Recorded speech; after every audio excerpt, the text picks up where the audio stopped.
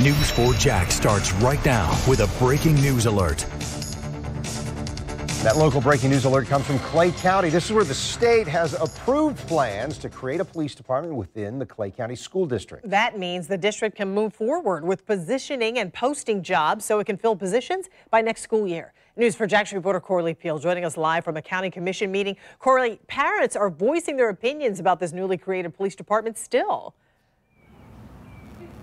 They're very concerned, and since the FTLE approved this for the district to move forward, they said that they feel like they've jumped the gun and that they haven't had a time to process this. They feel like these officers won't have enough training and time, and they won't be able to do the job that the sheriff's deputies will be able to do. They also fear that they will be double taxed, and they're also asking the commissioners to defund the school board.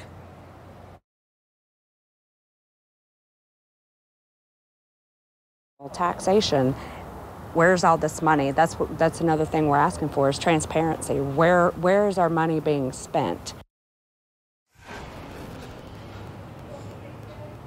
Now, the commissioners, they are not talking, or they're not going to be deciding on anything tonight. Since the sheriff withdrew his plan earlier today, he made that publicly. He made a Facebook post saying that considering that this proposition and plan was not acted upon by the school board, there is nothing to gain by asking the county commissioners for additional funding. Now, Superintendent Addison Davis also sent out a statement today saying that he would like the community to understand that he has made multiple attempts to work with the Clay County Sheriff's Office to keep the existing services in the schools. And he says that it is unfortunate that the Sheriff's Office will not seek approval for continued services within the district.